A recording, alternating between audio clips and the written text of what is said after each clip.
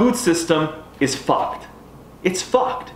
I believe whether you're being a meat eater or you're being a vegan or vegetarian or even eating a balanced diet, if you're just going to the typical grocery store, you don't know where your food's coming from, it's most likely part of this fucked, corrupt system that's taking advantage of our land, our planet, the people that are employed for it, as well as the animals. This stuff comes from YU Ranch, an hour outside of London in Tillsonburg, Ontario, and they're just free grazing, free range, running around. This is a real chicken that's actually running around. It's not one of these caged slave chickens.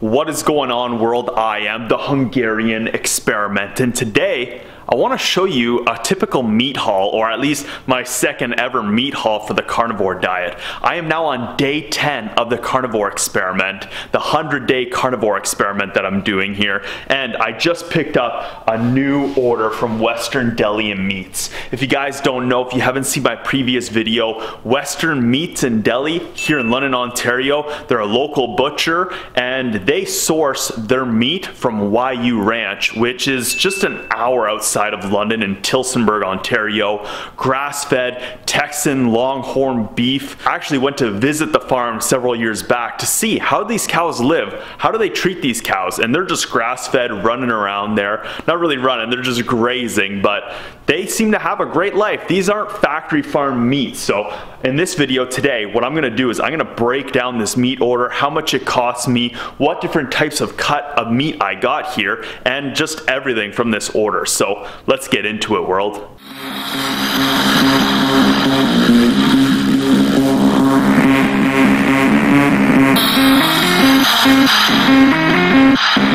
Hold up. I am the Hungarian Experiment.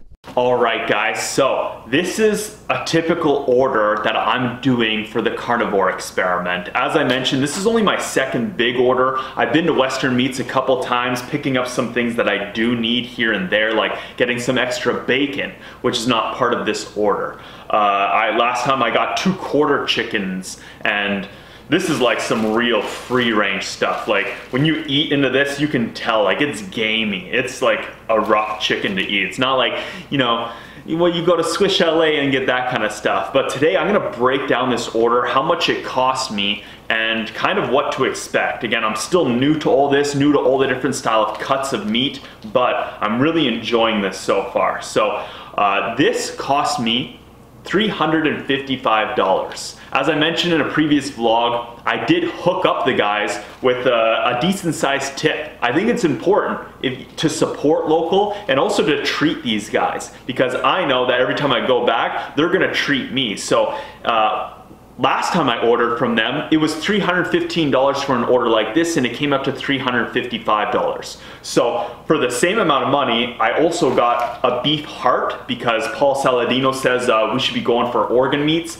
I was hoping to get some liver and kidneys, but that's okay, they were out this time. And I also got a whole chicken, as well as 2 bags of fat. Normally these are about $4 each. So it's hard for me to really break down the finances of how much each one of these different cuts cost, but that's why it's good to go to a local butcher and to source your food locally and to actually know who you're getting it from and where they're getting their food from, because as I mentioned here, they kind of hook you up a little bit. So last time I did my $315 order, they didn't have any T-bones or top sirloin. So they hooked me up with a bunch of New York strip loin and 2 rib roasts. So if you guys have seen my other full day vlogs where I'm taking you guys through my full day, day 1 of the carnivore experiment, day 2, day 3, day 4, I combined day 5, 6, and 7 together. I combined day 8, 9, and 10. It was my first time ever cooking up these rib roasts, and these are like a big meal here. So I averaged this out to about $20 or so for one of these. And these New York strip loins, I believe that last order I got 17 of these. But now that they had the other cuts of meat available, I also got 3 T-bone steaks and 2 top sirloins. So I'm excited to cook these up and see what these are gonna be like. I honestly feel like I'm gonna cook this up today. Like, this thing is a beast. It's bigger than my hand. I think it's like 2.5 to 3 pounds. So I'm not even sure if I'm gonna be able to eat all of this, but this is probably how I'll break my fast later today. And yeah, so this is what I got for $355. Now in another video, I'm actually gonna break down my finances for you guys. How much am I spending on average per day for the carnivore diet? I threw up a little Instagram post, and what I'm doing right now is actually a contest. So if you guys are interested, you wanna get in there right now, because whoever guesses the closest to how much I'm spending on an average daily basis, I'm actually gonna send out a copy of the Carnivore Diet by Dr. Shawn to the winner. So guys, get on that Instagram post, vote for how much you think I'm spending daily, but also keep in mind that I am getting grass-fed, natural foods, whole foods and stuff. I'm not going to the grocery store and just getting whatever they got there. Now, if you guys want to do that, if you guys are considering the carnivore diet for yourselves, go ahead, but I honestly believe that if we want to change the systems that are corrupt in our world, our food system is fucked. It's fucked. I believe whether you're being a meat eater or you're being a vegan or vegetarian or even eating a balanced diet, if you're just going to the typical grocery store, you don't know where your food's coming from, it's most likely part of this fucked, corrupt system that's taking advantage of our land, our planet, the people that are employed for it, as well as the animals. And with a vegetarian and vegan diet as well too, I believe it's still taking advantage and harming animals in the process. So unless you're getting it sourced locally, unless you're getting all this meat, so this stuff comes from YU Ranch, an hour outside of London in Tillsonburg, Ontario. I actually went to the ranch and visited the ranch several years back and got to see the Texas Longhorn cattle that they have. And they're just free grazing, free range, running around. Again, as I mentioned earlier in this video, when I got the quarter leg chickens, that was some gamey meat. You can't just break the drumstick from the thigh that easily, because it's really gamey. You can taste the tendons in it, because this is a real chicken that's actually running around. It's not one of these caged slave chickens. So I am paying a little bit more than you would get from the grocery store. So if you guys are gonna go vote on that post, just be aware that like some people are guessing like, oh, you're probably spending $8 a day or $10 a day, and it's like,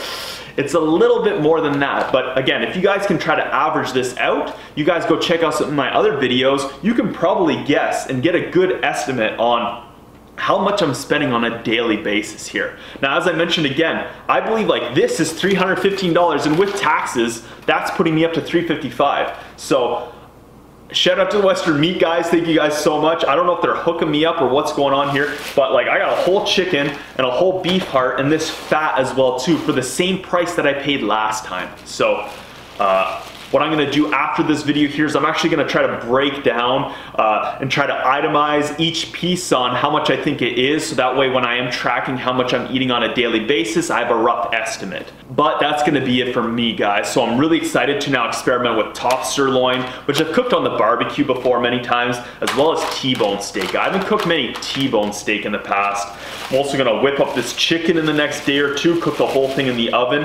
And another thing that I'm excited to try is organ meats. So if you guys are new to the carnivore diet, or you guys are questioning it, Dr. Paul Saladino in his book, The Carnivore Code, he really believes that eating organ meats or eating nose to tail is very important for getting all the nutrients and vitamins and minerals that you need while on this diet.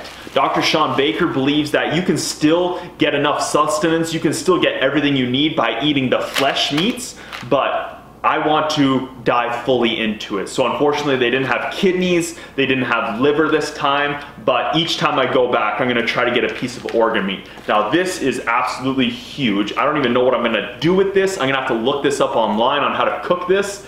But I know what Dr. Paul Saladino does is he eats liver, he eats kidneys raw. He just boop, and chases it with some water. So yeah, I'm excited to keep learning and keep experimenting with new cuts and new style organ meats. I know when I was growing up as a child, I tried liver a couple times, but I just could not stand the taste of it. Now, was that because it was grass-fed whole beef, or was it because it was like, you know, some of this shittier kind of cattle and the way they treat these animals? That's why I'm supporting this way, and that's why I think it's important to do this as well too. We got to change these systems, so we have to participate in the new systems that are going to hopefully challenge and take over those systems. But Thank you guys so much for watching this video on my second ever big meat haul from Western Meats in Delhi from here in London, Ontario, who sources their meat from YU Ranch in Tillsonburg, Ontario, which is just an hour outside of London.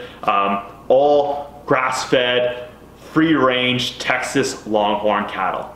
Thank you guys so much for watching. If you guys enjoyed this video, I'd love you to go smash that like button. Leave me a comment in the comment section below, and I want to know what you guys think about what I'm doing here, about the carnivore diet. Do you agree with it? Do you disagree with it? Am I a bad person? Am I not a bad person? Let me know. I have a whole video coming out about morals and ethics about about eating meat or eating animals, and that's a whole other video to discuss. So once again, thank you so much, guys. I truly appreciate having you guys along my journey, and I'm excited to whip up some of this meat today. So I'll see you guys in the next video. I am the Hungarian Experiment.